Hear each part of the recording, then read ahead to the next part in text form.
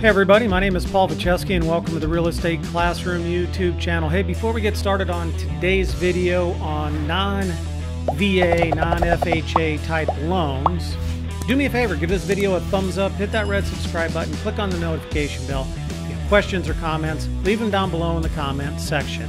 Now let's get to today's video.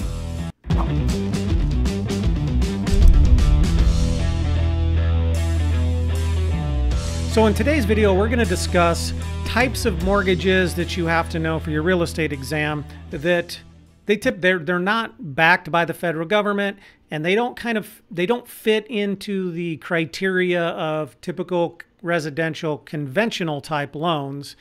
But they are loans, and they are valid and real in the real estate industry, particularly in like the commercial, industrial, those types of arenas of real estate. But we have to know what they are, at least have a basics of what they are.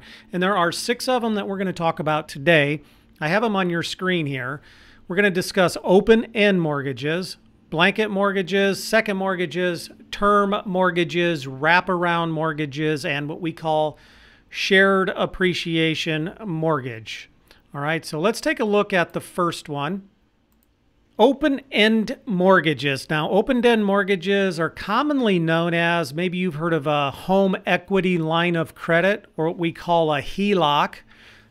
It allows the mortgagor. Now, here is a key real estate term. Actually, there are 2 that you have to know. We've discussed them in previous videos, but it's the mortgagor. The mortgagor is the borrower, and then we have the mortgagee, and the mortgagee is the lender. 2 E's in mortgagee, 2 E's in lender. So what we see here is, in your example, well, let's say we have a property that's valued at $200,000 and they have a first mortgage. Maybe it's an FHA, a Federal Housing Administration loan or a conventional loan. It doesn't matter, but it is for $100,000. That's the balance of the first mortgage. So the borrower goes out and they apply and get approved for a HELOC. And on your screen, notice I put $60,000 available to borrow. Now, typically what will happen is the lender will set a limit or a loan to value ratio. So maybe it's 25% of or 75% of the home value is what they're willing to borrow. So in our case, $200,000 and there's a $100,000 loan balance. And based on the ratios for that particular lender, they're saying, listen, we're going to borrow up to $160,000 of the home's value. So you have $60,000 from which you can draw on whenever you want. And usually you don't pay any fee. I mean, there's no interest being paid until you actually borrow money against it. And so you have $60,000 available to make home repairs or basically whatever you want. That's called a home equity line of credit, or what we call a HELOC. That is one type of an open-end mortgage. There are different types, but we're not going to get into them here. I just wanted to illustrate how an open-end mortgage works. Now, the second type of mortgage I want to talk about is what's called a blanket mortgage. Now, a blanket mortgage is essentially one loan that covers separate properties or several individually deeded properties, and they're very common with developers of subdivisions. So let me give you an example. Let's say that a developer goes out and they have 20 acres that they're going to develop. They're going to have 50 lots with 50 homes built on each one of those lots, and they go out and get $1 million loan. Now that $1 million loan is going to be placed against, or liens are going to be placed against all 50 lots. But what it does is this particular type of mortgage has in the mortgage language, which creates what we call a partial release clause, or sometimes just called a release clause. Those 2 terms can be used interchangeably.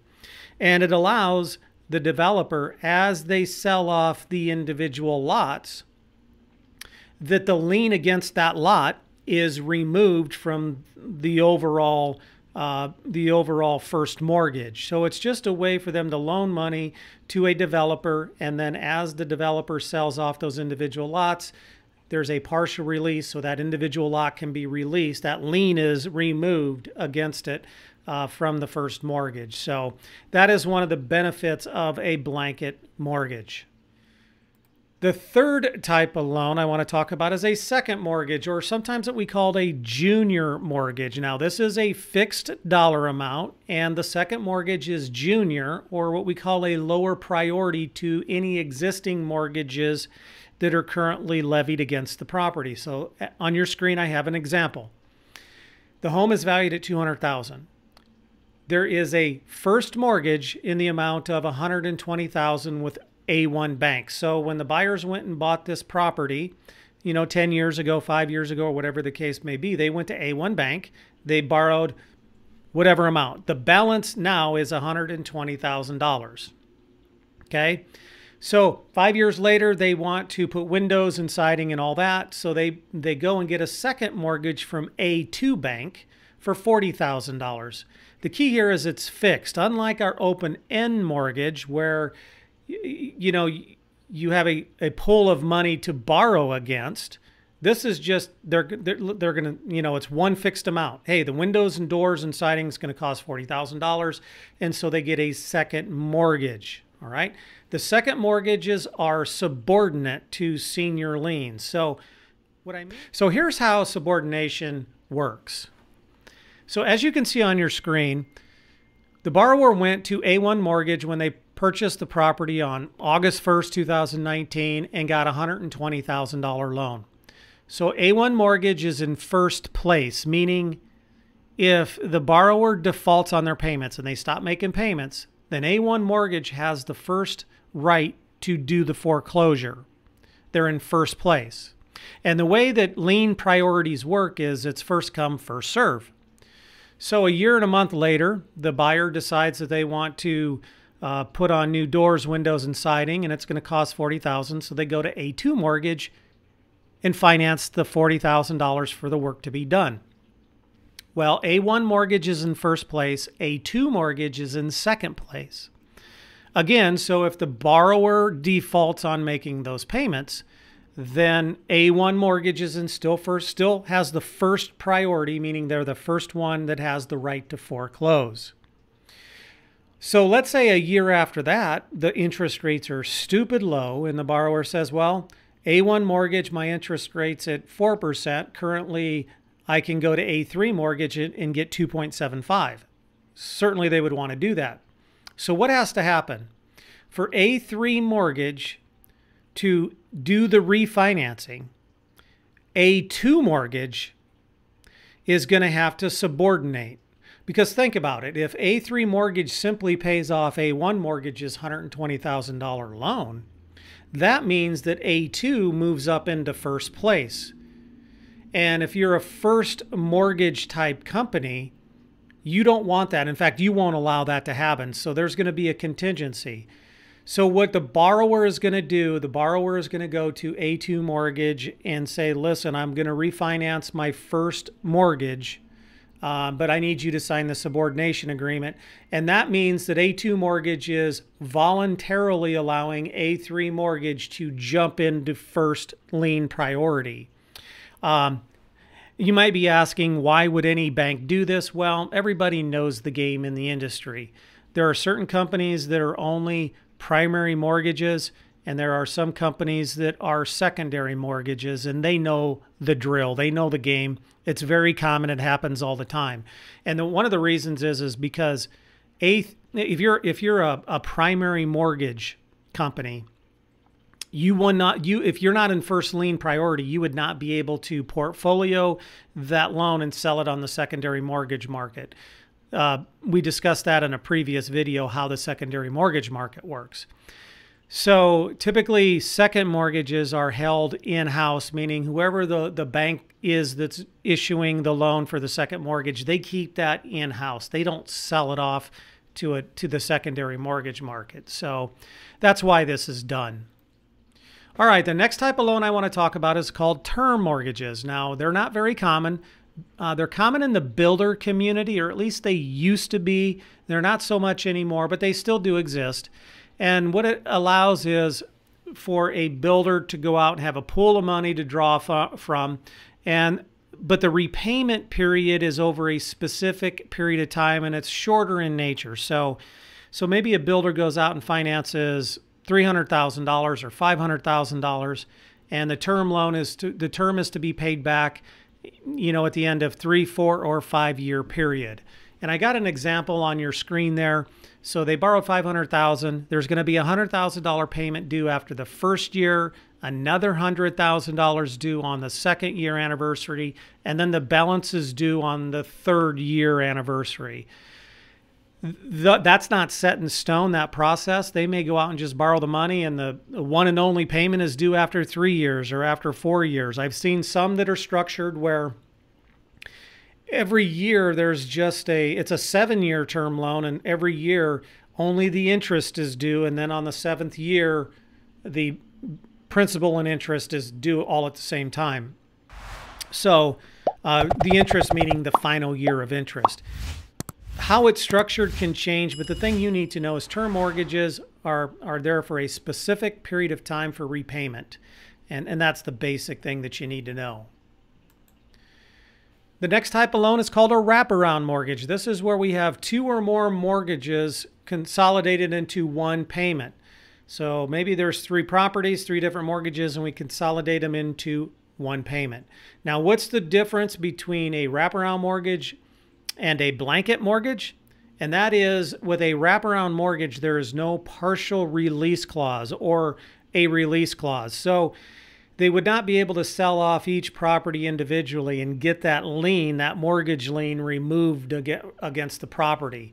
Unlike a blanket mortgage where that is allowed, there's a partial release clause in that mortgage. You don't see that with wraparound mortgages. Wraparound mortgages are really not common anymore. And if you do see them, it's usually a very, very highly qualified buyer with a lot of assets in a local bank. And then the local bank is taking the risk. And that's why you really don't see them anymore, because you can't sell them on the secondary mortgage market either. So the local bank's going to hold that loan in-house. All right, the 6th and final type of mortgage I want to talk about is what's called a shared appreciation mortgage, or commonly known as a SAM. And what makes this very unique is the lender is going to benefit or profit from the future appreciation in value of this property. And that future appreciation value is capped at 40%. It can be lower than 40%, but it cannot be more than 40%. There is a max. And we call that future appreciated percentage a contingent interest. That is a key real estate term that you have to know. So let me explain how this works. Let's say somebody borrows $1 million from the bank, and it's a SAM mortgage. Well, that property is going to appreciate in value. So instead of interest being paid to the lender is going to share in the profits. And so that $1 million property that was mortgaged is going to increase in value. We call that appreciation. Well, at the end of a specified period of time, typically 10 years, then the lender is going to get their $1 million back plus 40% of the appreciated value. So if it appreciated $1 million, so now the property is worth $2 million, that lender after a 10-year period is going to get their $1 million back plus 40% of the appreciated value, which is another $1 million. So they're going to make $400,000 on that property. Now, that net appreciated percentage is paid when and if the property is sold, the loan is paid off, or a 10-year period. All right, so typically these are for 10-year periods. However, if let's say the property is refinanced after 5 years, or the property is sold within that 10-year period, then again, that net appreciated value up to the date of closing is going to be paid to the lender who loaned the original money. These are not common at all in residential property. It's mainly just limited to those bigger type properties like commercial type properties or developments of commercial type. Now, if you're going to continue to study for your real estate licensing exam, you might want to check out this video. It's going to dovetail into what we've been talking about here in this video. And if you have not subscribed to the channel, Please do me a favor and subscribe. Click on the little circle to my left. I would appreciate it. And I will see you in the next video.